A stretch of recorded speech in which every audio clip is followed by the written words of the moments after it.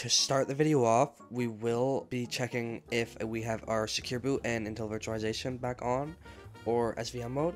To do that, we're going to do Windows plus R, MS info 32. We will check our secure boot state, make sure this is off, scroll down, the second one to the bottom, it should say no. If it says yes, you will have to turn this off in your BIOS, which you can make a ticket in the Discord for, along with secure boot state. If that says on, you need to make a ticket in the Discord, and we will show you how to turn it off in your BIOS if you do not know how to. Next, we will download the custom Rust client. You will scroll down all the way to the bottom.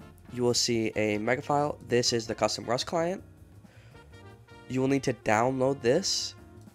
Press download, let it download, press save as, downloads Rust, download. You can now minimize this, and we can go to our downloads, click this. From here, we will be making a folder, drag these two contents into that folder. You can now close this, and if you want, you can delete that, but I will keep it there. And you can rename this folder. From here, you will run the Rust loader. More info, run anyway. Rust will download, so it might take a minute. It just depends on your internet speed. Now that your Rust is completely downloaded, you will be able to press close that. You can open this folder. This is where you will now be launching Rust from now on. If you're using the cheat, you will be launching Rust from this folder right here. From this, we will go back a tab, and from here, the loader will be right here.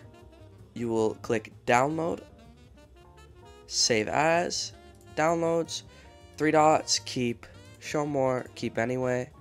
And now you can close your browser because you don't need that anymore. And you'll go to your downloads, you will click Zonar, launch as administrator, more info, run anyway. From here, I have an account, but if you do not have an account, you will click register, which is 2, but I will clicking 1, enter, you will log in.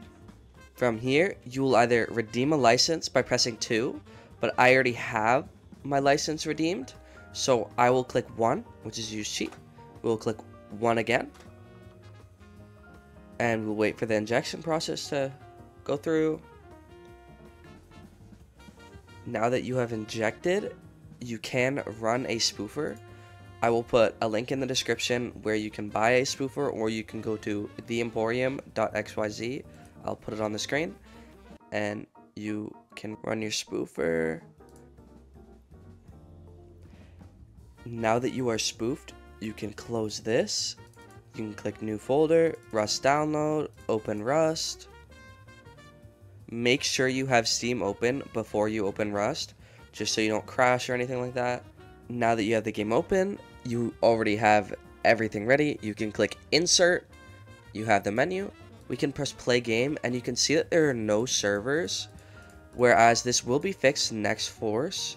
But you can open your battle metrics, and we can go to servers, Rust, and what I like to do is I like to sort this by players, and let's choose a random one, this one. What we do is we copy the IP right here, we minimize our tab, we press F1 and then type connect, paste the IP, F1 again, and we're loading into the server. From here, you can actually enjoy the cheat, and you can dominate some players.